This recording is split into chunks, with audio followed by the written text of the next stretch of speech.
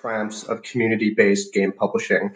I'm here with folks who are frankly inspirational to my own work. But first, let me tell you about this panel. We know that some small indie game projects are created by an auteur who controls every aspect of the production. But for this panel of people right here, they rejected that model and instead assembled a team to create an anthology project on behalf of their community. Today, we're going to find out how these three different projects balance their individual ambition with their community's needs, or try the possibly impossible task of representing a community via anthology. Now, this group of esteemed people is going to introduce themselves in the order of how far they live away from the physical location of Metatopia, starting with our friends on the continent. Please introduce yourselves. Hello, my name is Olivia Montoya. I use she, her pronouns, and I was brought in to work on Make a Scene's LARP anthology project. I mainly ran the Kickstarter, but I also contributed some art. Thank you. Let's hear from Misha and then our friends across the sea. Misha, you are muted, at least for me. Yeah.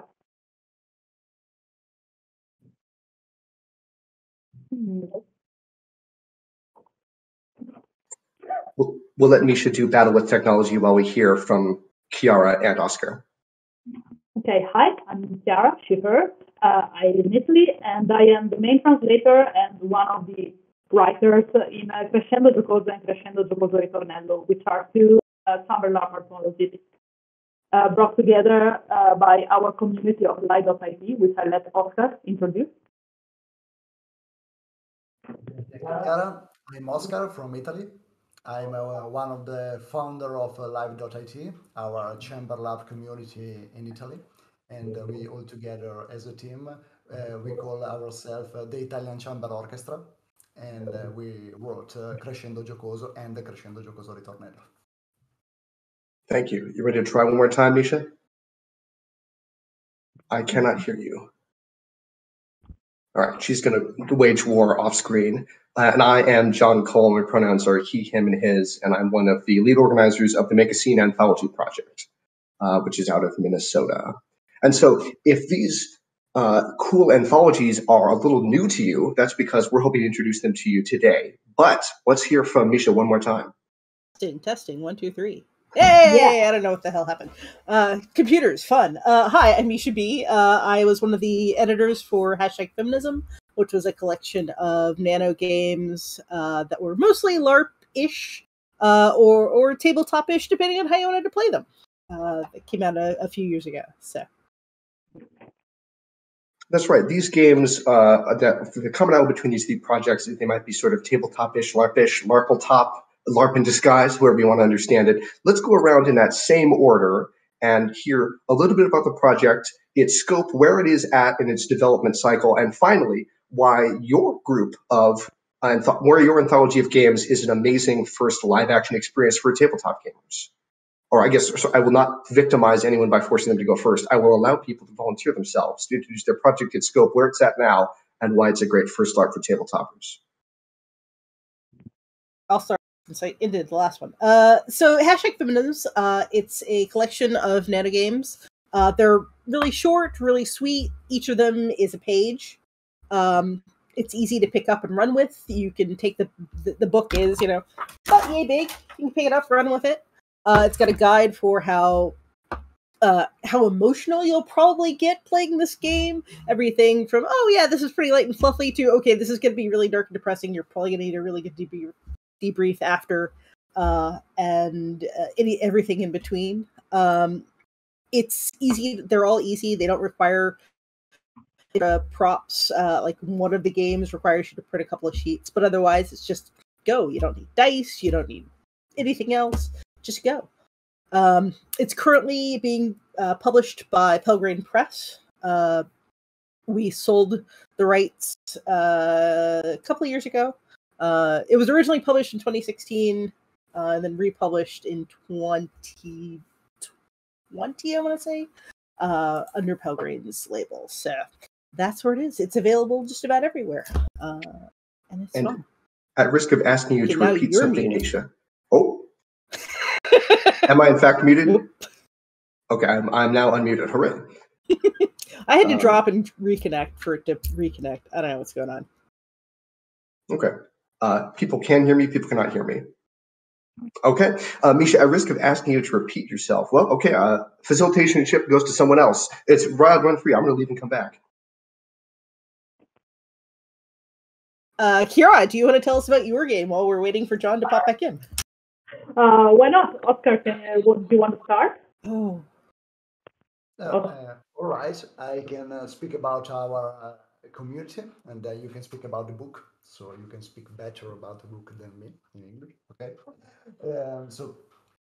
When I started playing live, because to me they are just live games, very simple, me and my wife Maria were just sneaking in a tabletop convention and asking to people, do you want to play something different, and then we start playing together this kind of little LARP, and we were just a stranger in a different kind of game scene, and so in 2012, I think, we just started to create our own convention when where people just came to play LARP, chamber LARP, and we start to call them chamber LARP when we met different kind of LARPer, and so it was difficult to find a definition, but very easy to play for the first dance, because the game were so simple, and so easy to play for everyone, and we have a very different kind of person and people join our convention, and it's one of the very more interesting thing about all this stuff. But Chiara can speak about Crescendo Giocoso, our book. When we started working on Crescendo Giocoso, we made it, our first thought was making it easy to pick up, even if you're not a LARPer by nature or by tradition or whatever. We try to write the book so that you can just pick it up and read it step by step. It's an anthology, so there are more than one scenario. They're all very short. They can be played in 1 to 4 hours, depending on the game. So like one shot at tabletop. And they all are for different number of players, but they start at 2 players and they end at 12, or there are some that go higher. But the point is you can play them in your own room. That's why we call them chamber. And you can play them with your friends, and you can just pick up the book and start reading it out loud. It's all written in the first person. So, okay, now we can gather the sheets and cut them up and do this and do that. So it's very easy to pick up. There's no theory to read or long road systems to learn before you start playing. So it's a very immediate experience in that way. And yeah, I think this is one of the best things we did about the project. Right now, we are at 2 anthologies made by us, 2 extra anthologies made by guest authors, and we are here in one of the biggest festivals in Italy selling our books, and that makes us infinitely happy. And yeah, we're thinking about putting together a 3rd one, but we'll talk about that later. Can folks hear me? Yeah. Please finish, Oscar.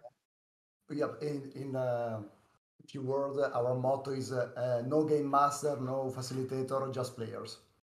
Because we want to share this kind of game with a lot of people, and in our community, a lot of people just didn't want to be the master, the facilitator, and so we just create games for players with no special responsibilities and so on.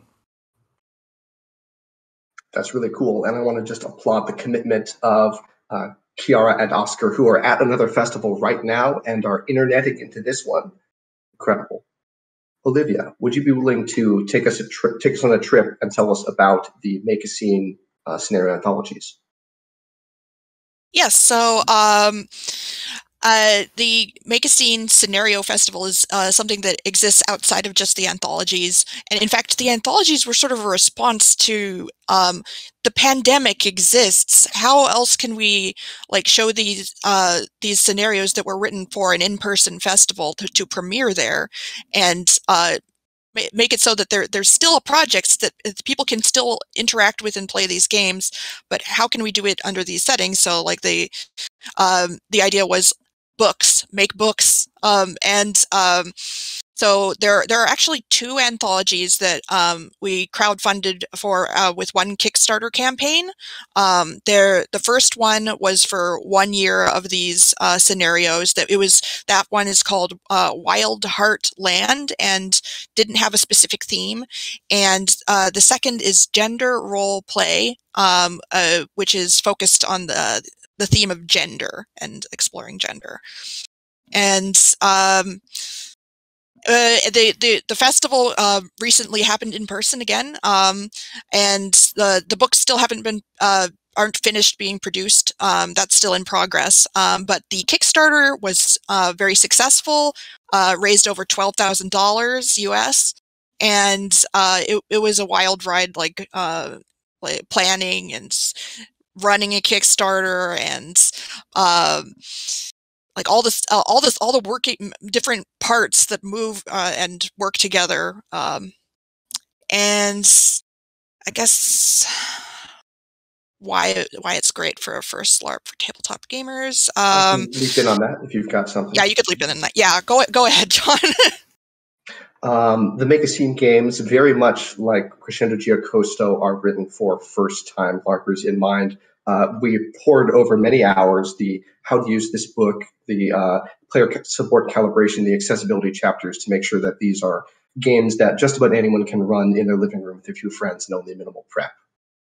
But thinking of minimal prep, I would like to direct our ears to the auditory stylings of our mega facilitator, Eric, who will tell us how you put questions in the chat and when we will answer them. Please take it away, Eric.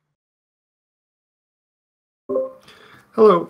For questions, you can just put in the chat. I will compile them, and at the end of John will ask us the questions. Well, ask for me for a question, and I will be able to provide them. So if you have any questions, don't hesitate to ask. So this panel is about the challenges and triumphs of community-based game publishing, and I want to make sure we define the community. I'd like us to go around and briefly say, what community were you creating something on behalf of, and what responsibility did you feel you owed them as you worked on this project?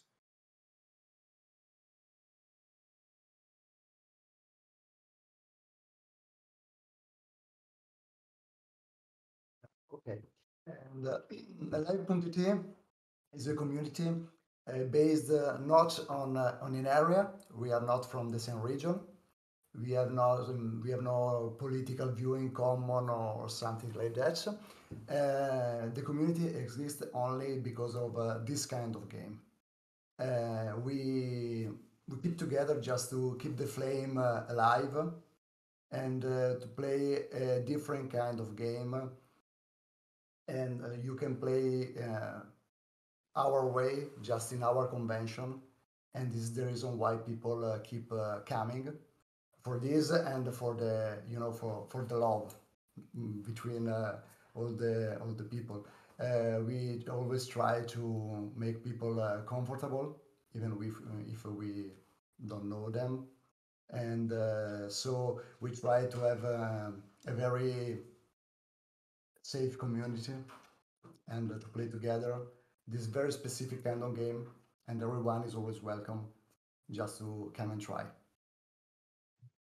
And if I may add on to that, I think our responsibility towards the community we represent was trying to make the most out of the games that we put out together, because like we try to, this is going to sound pretty vulgar, but the right word isn't common to me. We try to not half-ass things, okay? If you are giving me your idea, your time, what we are doing together, I want to make sure we put out the best possible version of it. So we pay a lot of attention both to form and to how to write the rules in a way that's true to the actual experience of the game.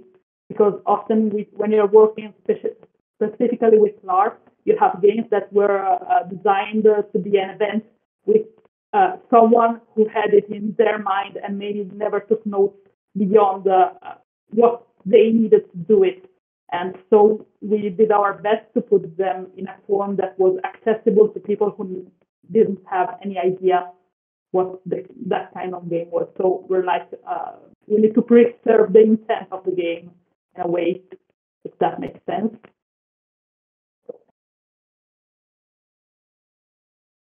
So,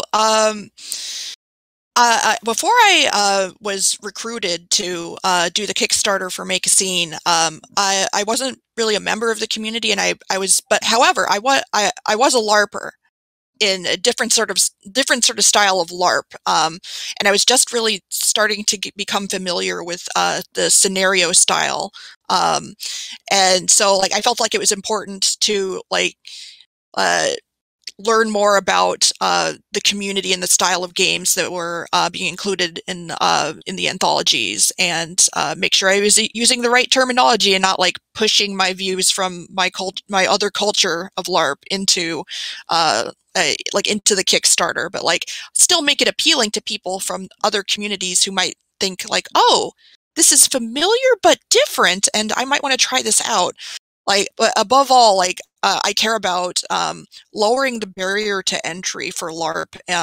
It can be intimidating to some people, and I thought that this project would be perfect for that. To like these scenarios are meant to be accessible, and someone who might otherwise have been afraid of LARP, or like isn't that something that requires a lot of prep or lots of costuming, and to learn more about like the diversity of this hobby and these sort of communities.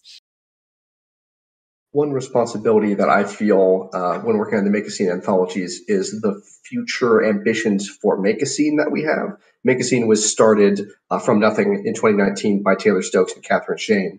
And Catherine Shane is a dynamite grant writer, and so secured us some grant money, in part because Minnesota has 10 times more money associated for art grants specifically than California, one of the most populous states in the US. Due to a weird folk of Minnesota nature, we are a dynamite place to get grant money for LARPs.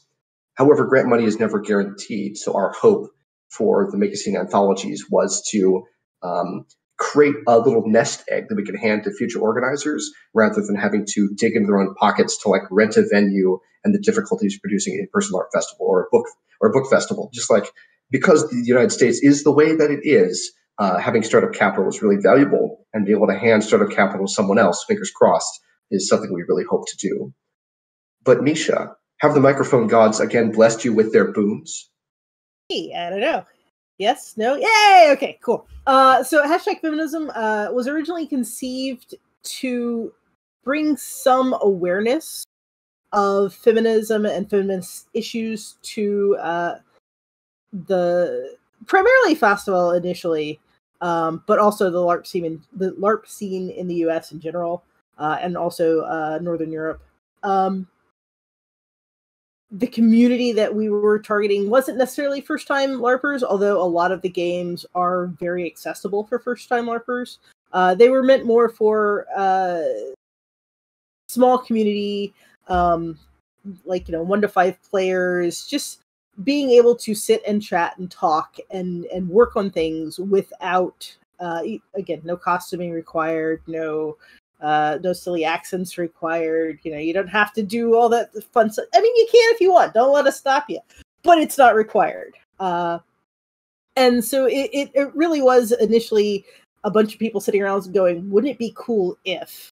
And then it kind of snowballed from there. It's like we started asking, hey, you want to do this? And we started taking requests. And then we had to like get people to sit down and read them all. And that was a really fun weekend right before American Thanksgiving, where I was reading them all and I'm sobbing at various points and trying to make pie and stuff and brine a turkey. And then we decided, okay, you have to put some emotional like indicators on these before they read them, so you're not reading all the heavy ones at one time. But it was a labor of love. It was initially we weren't trying to raise money. The money that we did at the Indiegogo campaign for was primarily just to print it because we had this real image in our head that we wanted it to look like a ladies' magazine. So kind of glossy paper, lots of visual pictures, lots of full color. And it wanted it to be a physical artifact like that. So it's a glossy magazine that you'd find in a doctor's office or something that, you associate with that. And then the stuff inside we wanted to be, some of it's super in your face, some of it's a lot more subtle. And I think it worked out pretty well. I must say that #feminism is a beautiful book that succeeds your design goals. And I also want to call out the Crescendo collections as being absolutely luxurious in their production values. And production is one of the trickiest things, perhaps. I'm curious about what your team's number one challenge was as you activated for these anthologies. Was it production? Was it something else? Please show us how the sausage is made.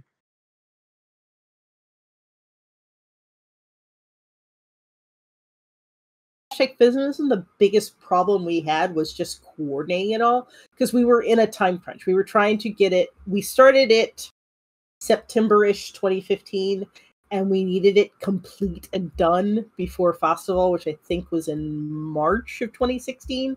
So we had like a compressed time period, and then we had to coordinate reading and playtesting and writing, and it's like, okay, if you don't get it in by this deadline, we can't use it. And so some things I'm sure were brilliant and were written for it originally that never made it in.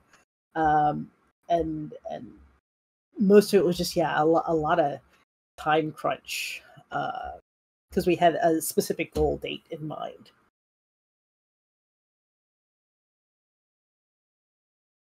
I think that just the fact that there is so much that needs to get done when you are not only editing all their editing that has to be done for the scenarios. The book has to be put together. The Kickstarter has to be run, and all the people doing those things who are all over the world in different time zones have to keep up with what each other are doing, pass on information to who it needs to be passed on to. Version control and like making sure you're using the right source, like the right images, doing your research about like what other similar projects have funded and not funded on Kickstarter. All of this stuff has to be coordinated, and the mountain is scary unless you break it down into smaller parts. So I feel like the thing that was most helpful, at least for me, was like the regular meetings that were held to set okay, here's the things that need to get done, have us a really nice schedule for these meetings, okay, here's what we're going to go over, and each person has their say on the topic that they're working on, and then set goals for by the time the next meeting happens. I wanted to say, Olivia, that you were instrumental in making that Kickstarter profitable and successful. So again, thank you for your volunteerism there. One challenge I want to mention briefly for the Make a Scene anthologies is all of these games were not written for an anthology. Only after the fact we decided we wanted to republish them in an anthology. So everything had to be basically streamlined to have a uniform use of terms and refer to a uniform safety section. And there was just quite a lot of dramatic editing work that the scenario authors and our editor, Colleen Riley, has done, and it will continue to do until it's done. Yes, another note. Communication with all the people involved was probably the biggest challenge. Getting everyone to send in a headshot for the little image of here's everyone's names with their pictures, here's their bios. Getting all that ready for the Kickstarter probably was the biggest challenge of the Kickstarter. We can feel you.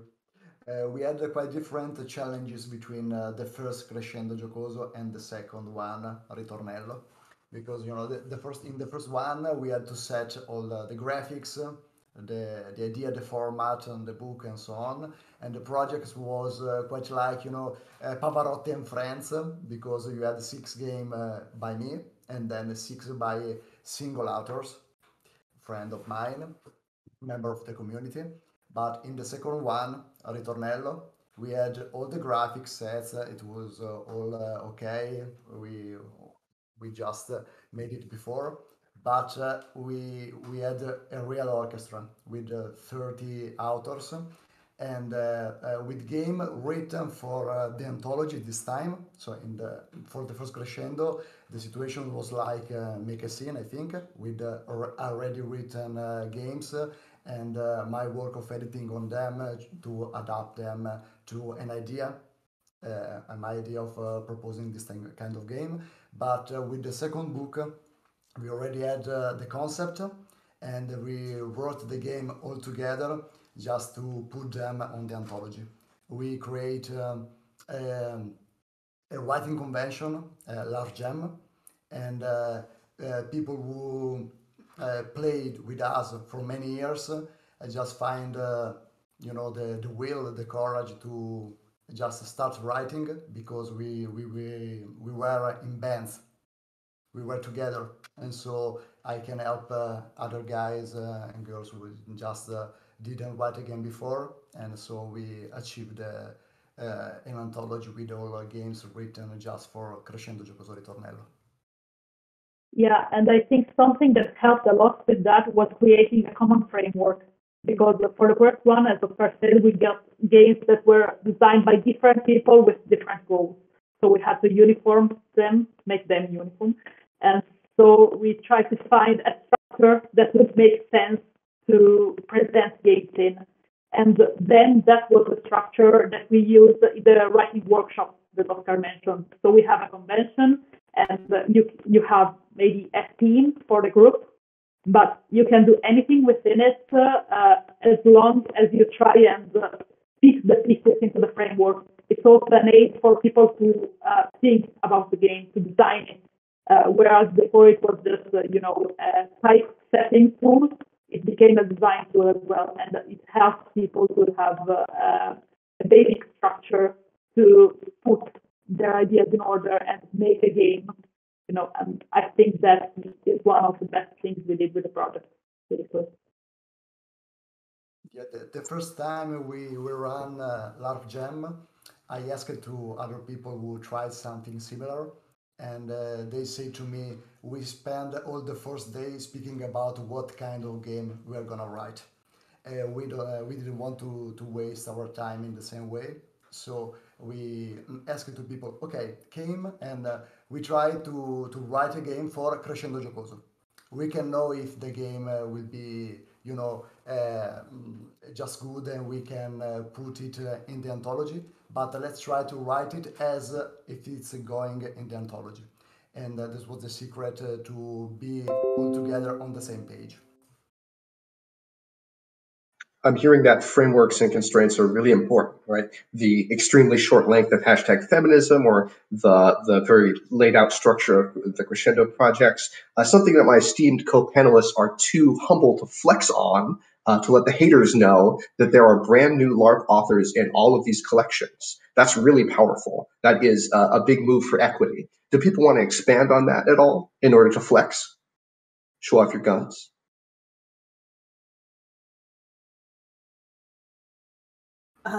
It's been a while, so I don't remember how many of these people were brand new at the time. I know at least 3 or 4 of the 10 authors this was the first LARP they'd written, and they did amazingly well done jobs.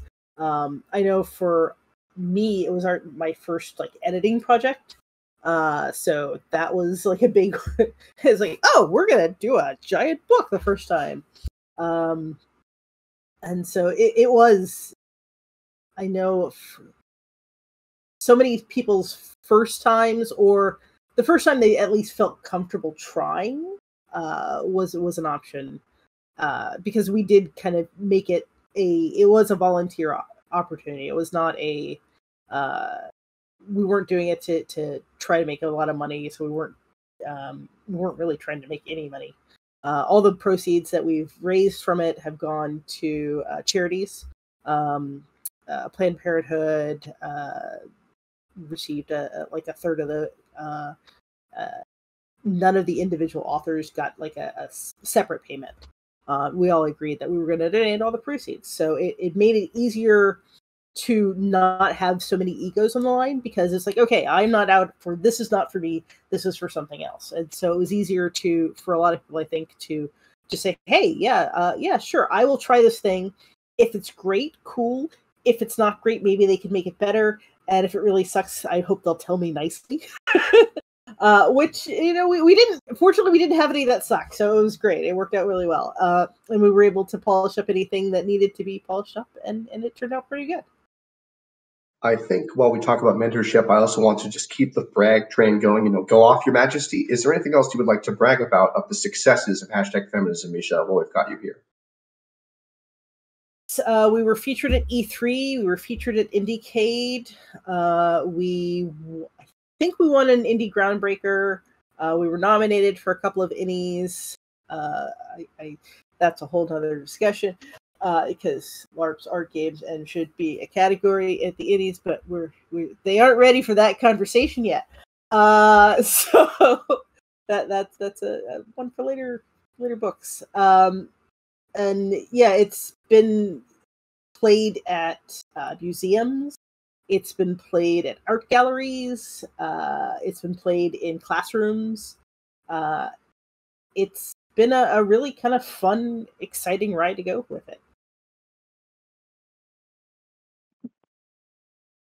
Well, as long as we're on the bragging train, and Misha mentioned the Indie Groundbreakers, Crescendo Giocoso Ritornello, which is the second anthology we made, and was published in, I think, this summer. No, wait. This autumn.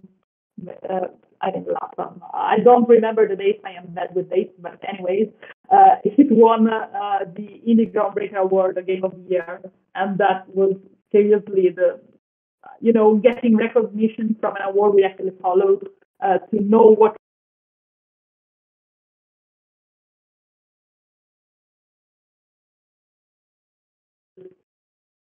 We'll assume that sharks have attacked the transatlantic cable. We will. Oh, Chiara, we've got you back. Go ahead where you were. You were saying that you won this award that you had followed for some time. Yeah, exactly. It's something to get recognition outside of your field, both in terms of geography, because we're all the other way of the pond, and just in terms of, as we mentioned before, the panel, being recognized as real role-playing games, because sometimes there is this thing that LARP is not actually a game, or it's a different kind of game, and to us, it's all the same. It's just telling stories together. It's different ways of doing it. And being recognized as that was really awesome. I also, so as I mentioned earlier, the Kickstarter for Make a Scene's LARP anthologies raised over $12,000, which is over 230% of our goal. And we funded really quickly, after having run a personal Kickstarter for a Zine Quest project. It was nerve-wracking about whether it would fund, but this funded very quickly, which made the rest of the month of the Kickstarter a little less stressful than I was worried about.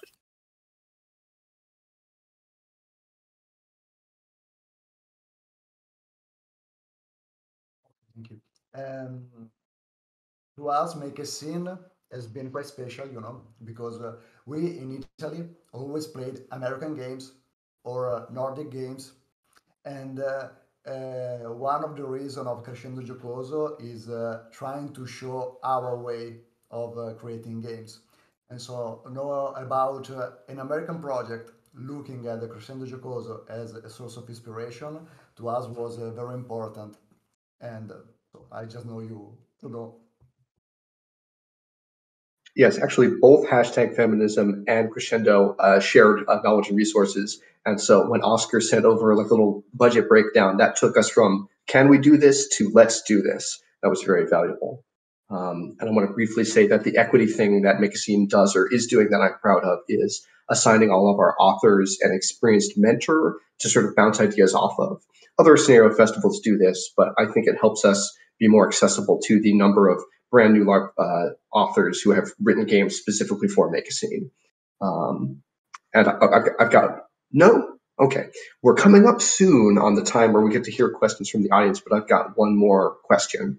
And this is about getting real politic about how we organize LARP anthologies. How did you compensate your people, either with money, either with intangibles? Because I want you to know, or I guess we'll find out if anybody's making money, if anyone's becoming fantastically rich running LARP anthology projects, how the sausage gets made. This is important for people to know if they want to do something similar. Please, how do you compensate your people, tangibly or intangibly?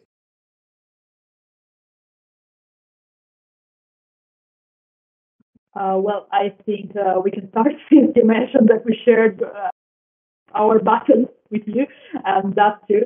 And the crescendo to close model is okay. Let me try to break it down. We try to compensate people on how much they contribute to the anthology. What I mean is we have individual authors who maybe can't get monetary compensation for how the business model works. Basically, every author knows that if they give us their game to work on, we try to make things clear from the start that we are not in the position to be able to compensate everyone as if they were writers. But on the other side of that is the fact that you can give Oscar, me, and Maria, our graphic, the idea of the game, and we will work on it for you, and you will have rights to use the text, basically, in its refined form. It's your game, basically. You can also publish it in other ways if you want. We only reserve rights to the text as it is inside Crescendo Proposal, and that is one way to try to compensate for the fact that we aren't actually able to pay 30 people to write the anthology. Also, we try to provide copies of the game to everyone in the project to credit them properly, to keep them involved at all stages. And basically, the work with Crescendo Proposal is on a work on it as much as you want basis. So if you just want to leave us the idea and go away and do your thing, that's okay. You are not required to work for us for free. So in the community, we try to take the responsibility of working on the game, on the boring stuff that's like translating, typesetting, editing the text, on the grammatical level or whatever is to be done. So all the technical, practical work that there is to be done, that's on us free, which are basically the people running the Kickstarter also and publicizing the game and so on. And everyone else can just work on the fun part, which is making games. So we try to do that. And I hope I explained it well. Yeah, just to give you an idea, we are now a publishing house too. We make adaptation of international game, tabletop game, but we can sell Crescendo Giocoso and the Crescendo Giocoso Ritornello only directly, not with middlemen or so on, because we just can afford it. And we are selling it through Indie Press Revolution, just because we want to share our way of playing, but everyone in the project know we are just volunteering to share our passion to this kind of game. So we try to compensate people with satisfaction, with presence in the convention, with game copies and so on, but we can't afford to pay every single author. So we are going to pay different kind of operational. For example, Chiara joined our project as a translator, and then she started to write this kind of game, and so we try to just to take people together with a volunteering basis. I can talk. I can say this word with hashtag feminism. We did it. Like I said, it was a volunteer, and all of the authors agreed that we were going to donate the proceeds. We donated it to I Need Diverse Games, which is an organization that helps get marginalized voices opportunities to write games.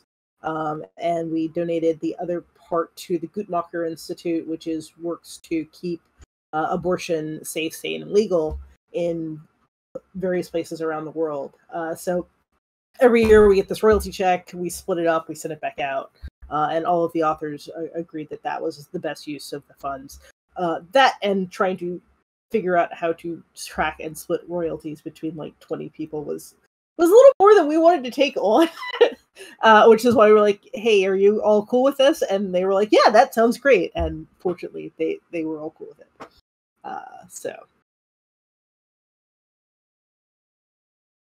Yes, make a scene similarly. Oh, go for it, Chiara.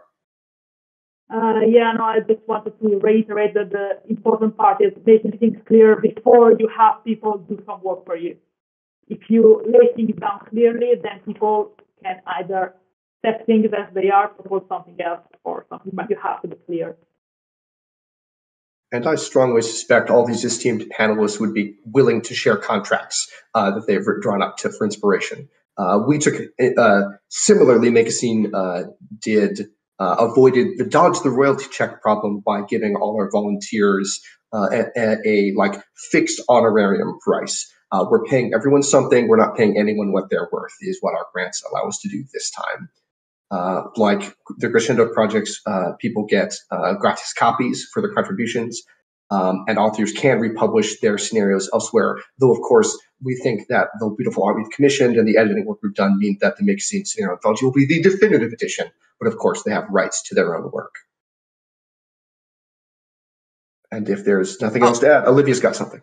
I was just going to add that, like, when I was recruited, like, it was made clear to me, like, this is basically volunteer. We can't pay you what we know you're worth, but that, like, as a volunteer, I feel like getting a little extra money, like, from something that I know I would have done anyway, like, it was a perk. But like, it also like, getting a chance to do volunteer work in an area that I really care about was great. Thank you. And we're just at the 42nd minute mark, so we will summon our voice in the sky. Eric, tell us about questions from the audience. Well, currently you guys have the rapt attention of all the attendees who are viewing in, and there's no current questions, so you can continue talking among yourselves. Excellent. Well, I think we'll jump to this question then. If you could go back in time to yourself as you were just getting started on this project, and you leap out of the time machine, you only have, what would you want to tell yourself about? Never have a meeting without an agenda. Ever. I mean, the primary editors for me, Lizzie Stark and Anna Westerling, I love them. I love them dearly. But we could go off topic and have like 3-hour meetings where we really worked on like maybe 30 minutes worth of stuff. But it led to some long meetings. So yeah, never go into a meeting without an agenda of what you need to get answered this time, and what steps you're going to have going forward when you come out of it.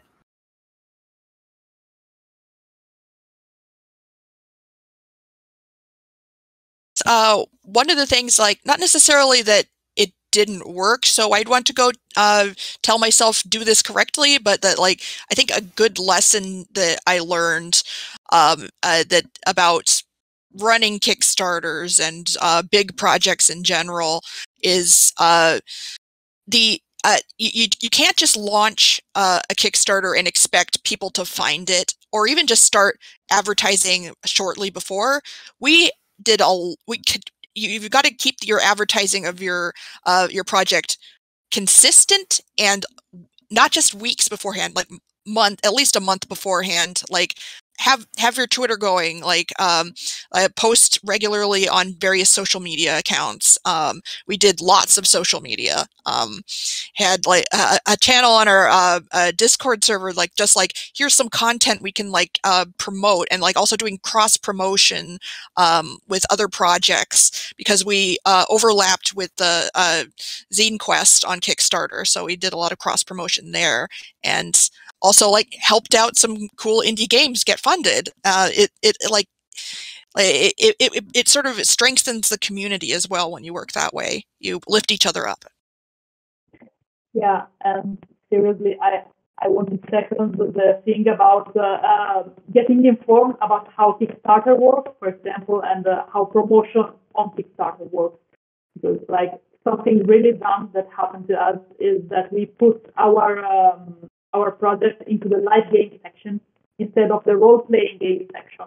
When role-playing is fine for LARP, I mean, there are other projects that have advertised as role-playing, even though they were LARP, and that really makes a lot of difference in how many people who might be interested in your game look at the page. And this is a LARP-specific example, but in general, trying to get a sense of what kind of category advertising would work best for your project before you start it, and you find that you've been crippled by the algorithm or whatever is really important on that.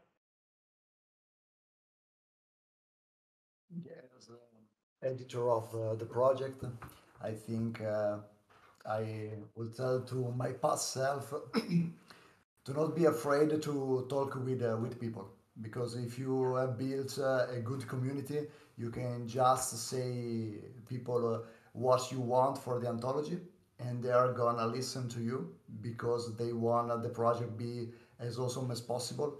So it's not a problem to change something on a game if we do it together. So past Oscar, don't be afraid to say to the other guys in Crescendo Giocoso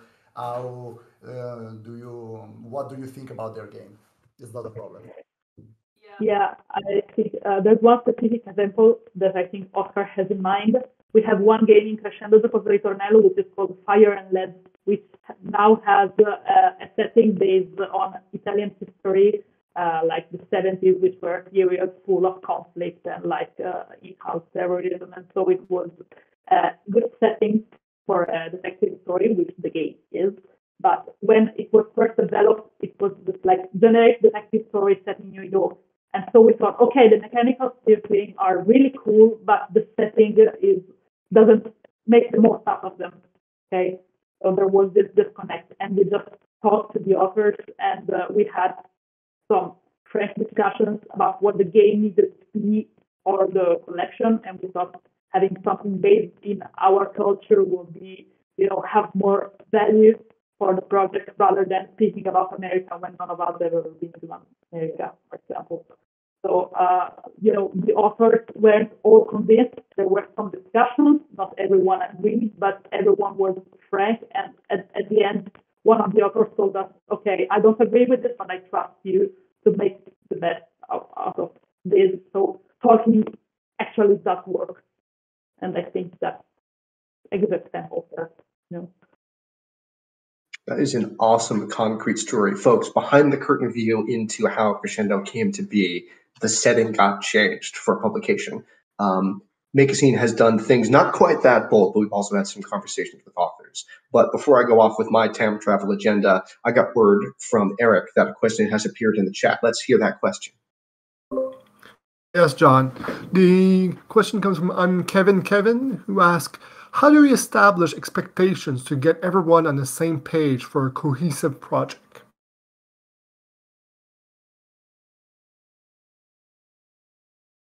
I guess it depends on how cohesive a project you want. Hashtag feminism is very disparate. We put out a call asking for games with the general tag that we wanted them to be about feminist issues. And that was all the constraint we gave people. So we got everything from, hey, how do I talk about sex with my parents? To how do we talk about sexual assault in the military? to how do we talk about intergenerational feminism among Black women on a road trip. So it was disparate, but that was okay. And then once those games came in, we were then able to say, okay, these are the general themes that we're seeing, and we were able to group them that way. So it's a matter of how much do you want to have a theme? How cohesive do you want the whole thing to be? And it doesn't have to be cookie cutter. I mean, you don't want it to be cookie cutter. You just want it to have a feel that's similar. So yeah, with the only constraints we gave were we needed to fit on like a page front and back, and we needed to be about a feminist issue, and that's all we did.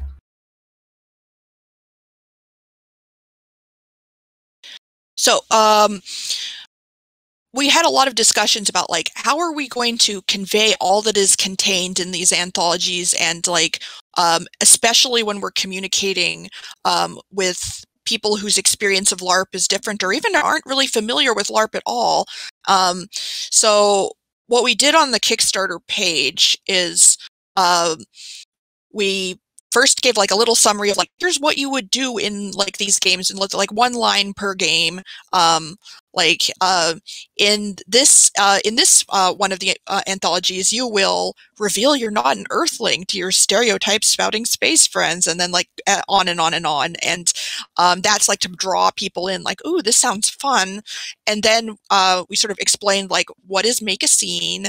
What exactly are we creating? We had a section titled that, like, okay, here's the details of what this project is, what is going to be in the books. And then we had a section called who are these games for? So we intentionally said we want to bring in newcomers. We want this to have a low barrier to entry. These can be run almost anywhere. And explained like, okay, here's what we mean by scenario. And then we gave more details about like the like what size are the books going to be, what like what options are there for that, and then there was details about all the scenarios and bios of like all of the people who worked on the project, which took up a significant amount of space because so many people contributed to this. And then we did some targeted advertising in specific places where we thought people would be interested in this kind of project, like not like there were Facebook ads, and we went in and advertised directly in Discord servers, Facebook groups.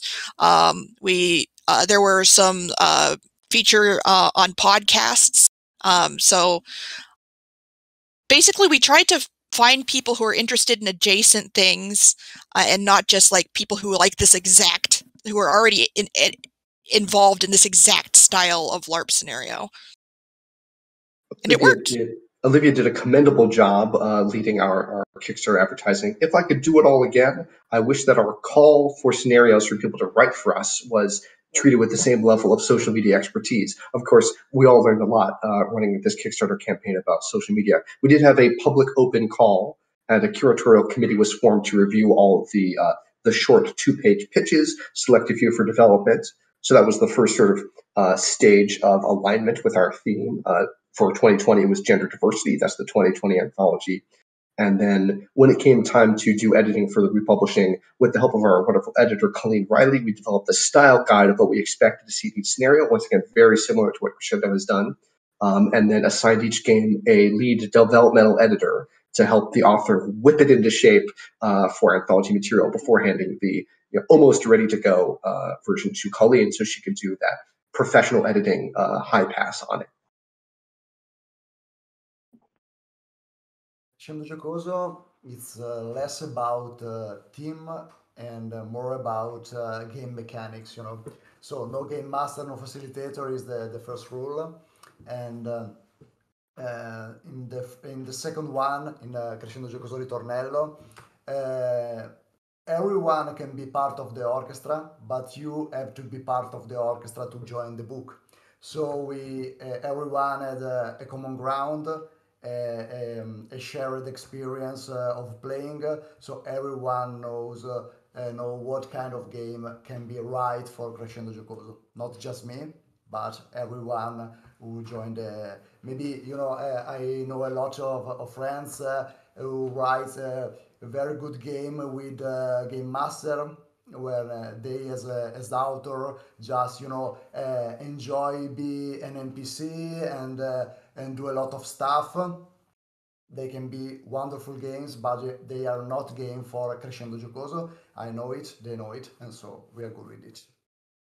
Yeah, and another thing that we haven't mentioned already is the musical metaphor. You know, we talk about orchestras, and the game is shaped like an album cover and so on, because we had to find a through line in the graphics and in the style of the book, because the games were so very heterogeneous.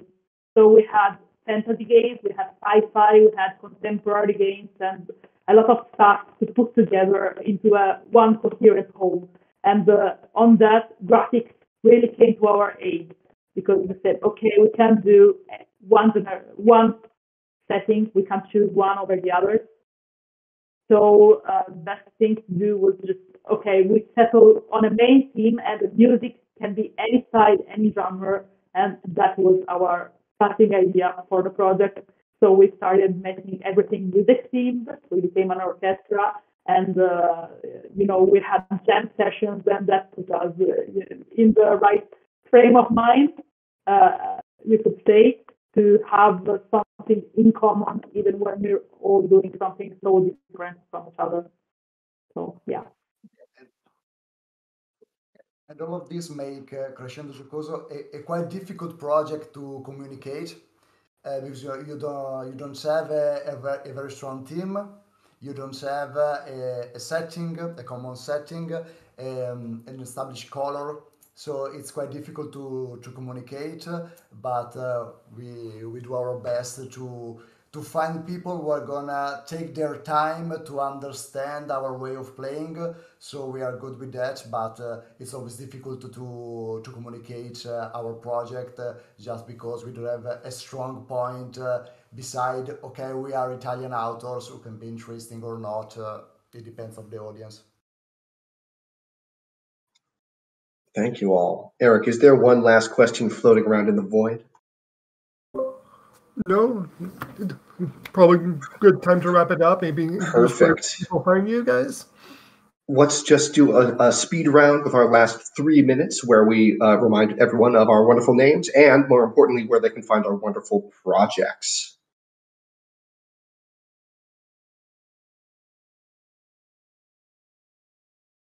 Sure.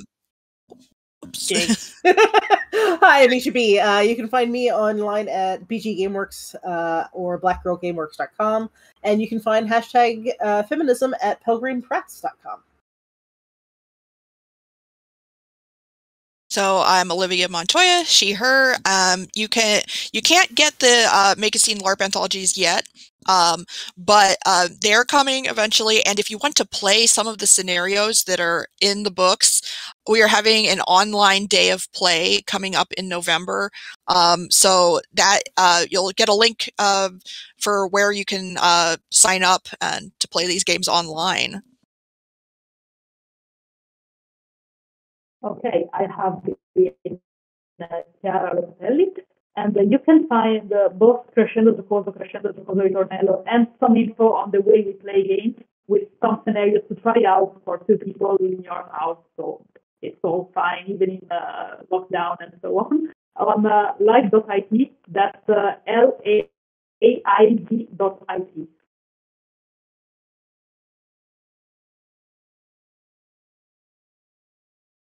Yeah, and I'm Oscar. I'm Oscar Biffi from Italy. You can find my project in the same place of Chiara, and on our other website as a publishing house. It's Nessun Dove in Italian. It's NESSUNDOVE.it. Quite difficult, but you can find it. And I'm John Cole. I organize with Make a Scene, which you can find at makeascenemn for Minnesota.org. And the day of online play is this November 13th. Please come play some games with us online. This has been the Challenges and Triumphs of Community-Based Game Publishing. Again, I'm spoiled by these esteemed co-panelists talking about how their stuff is made. We hope that everyone has a great Metatopia. Thank you all so much. Goodbye.